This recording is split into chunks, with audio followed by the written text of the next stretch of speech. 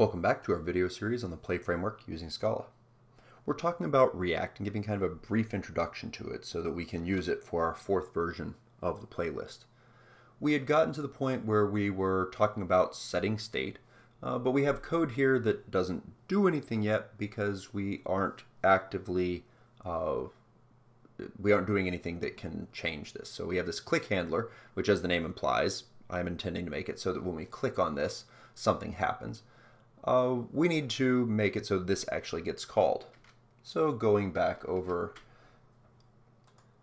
to the documentation for React, you can find this under handling events here. I'm actually going to wind up going a little out of order. So in HTML, you have things that are specified with, for example, on click. In React, the names are slightly different. We capitalize, it uses proper camel case, and instead of giving a string for the JavaScript that you want, you give the function that you want to use. Now, when this is JSX, it needs to be inside of curly braces. When we do this inside of a non-JSX version, this would just be something that we would put inside of the properties. That's one of the things I didn't mention about properties. Turns out that properties have one additional behavior, that if you use a property that has a name that HTML understands, so for example, ID, that will actually be put into the HTML. So if I use properties that have known names for the HTML element, they will actually pass along and put into the HTML element.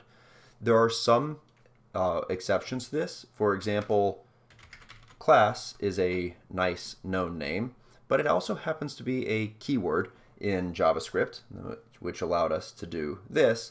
And so in React, we have to say class name equals. In this case, I want it so that the on click is going to be handled, and I like to put equals there, but of course this is a JavaScript object, so this should be a colon. This goes to the click handler. Actually, I'm going to change that. The binding, we'll go with this as is for now. It's F5. You could put in some code that would. So click handler is not defined. Indeed, that would be a this dot click handler. I actually well, sure, this dot click handler.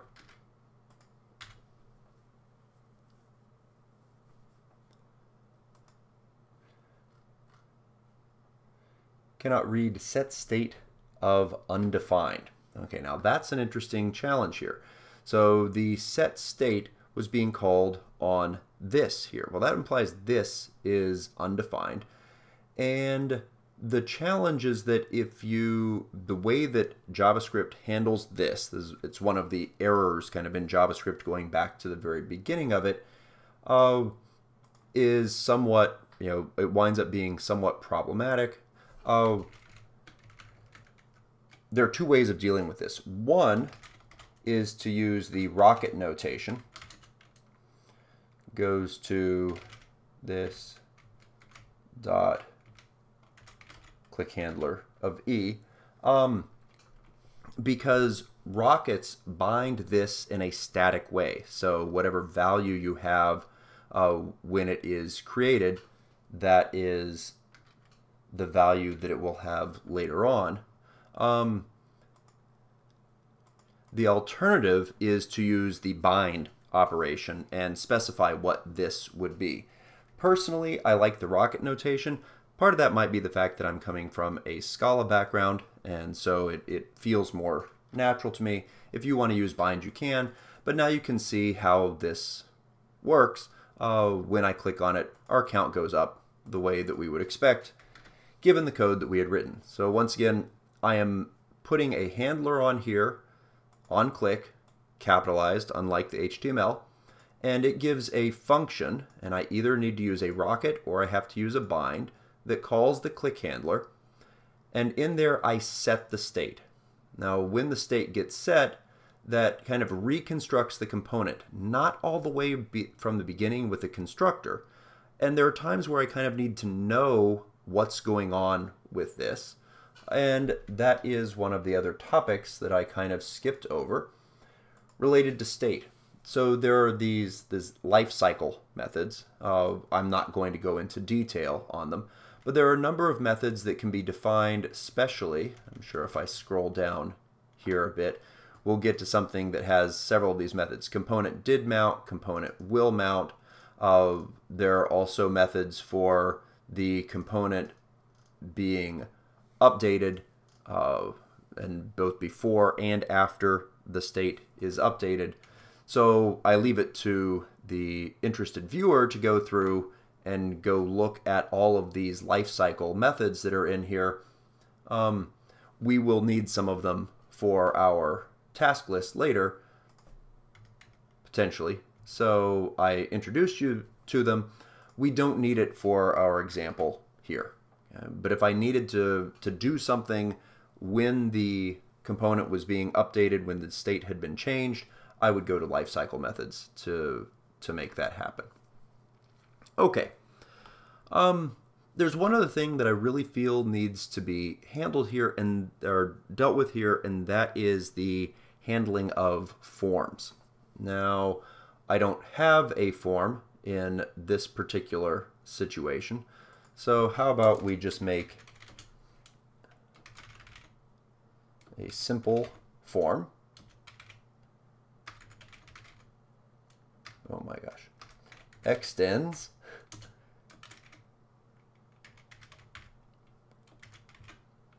React component.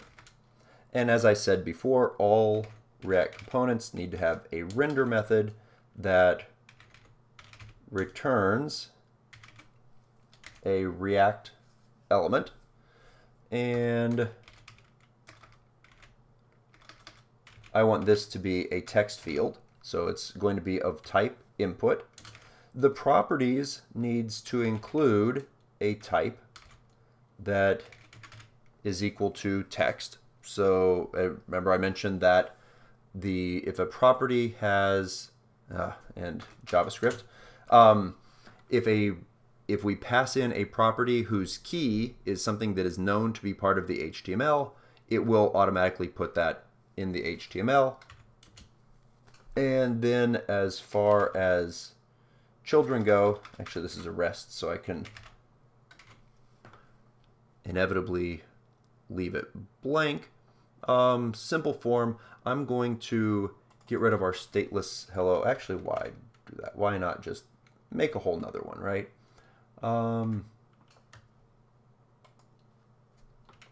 So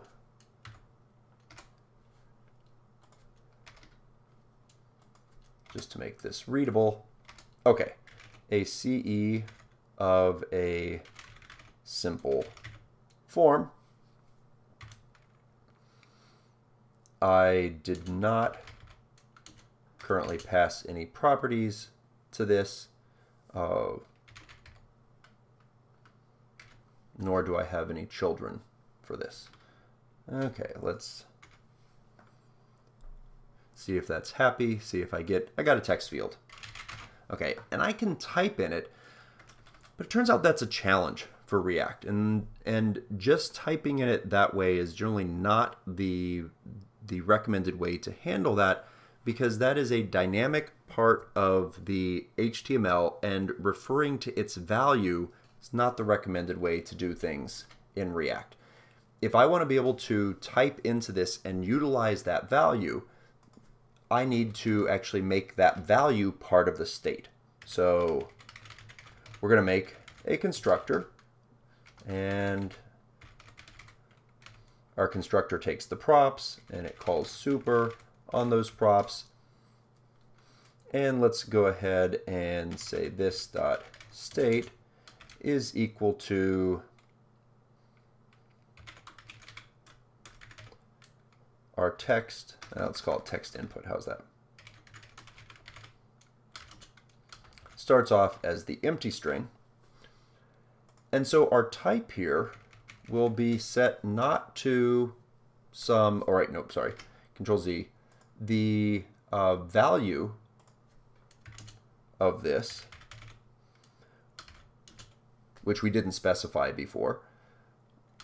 We could have made it an empty string to start off, but we want it to be the state. So this dot state dot text input will be the value of our input field. Okay, and we come over and we refresh.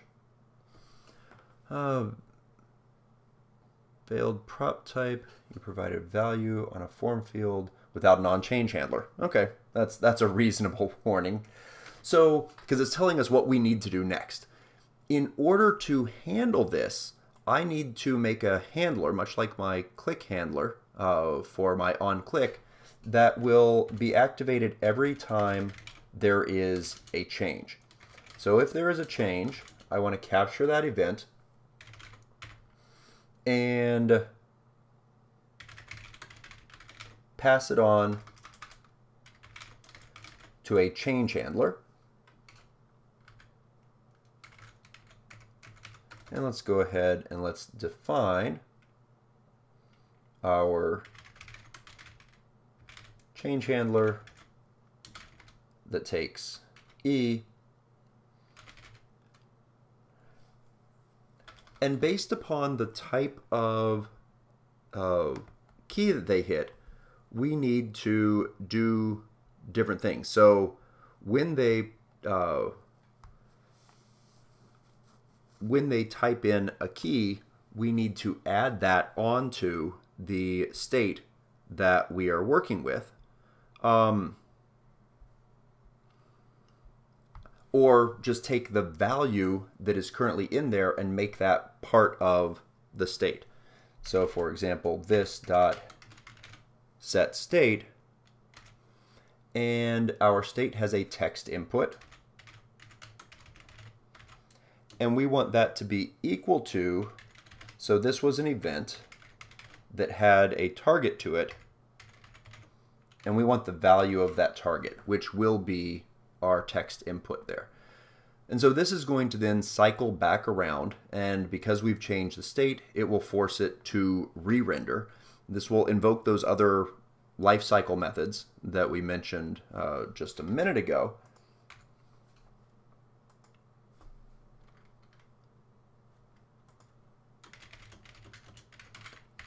But that way, when we want to do something with this, now I'm just passing that through. I don't have anything that handles, for example, hitting enter on it or anything like that. But then we can use the state's text input anywhere inside of this component in order to make other changes happen. Okay, so that gives you kind of a brief overview of React.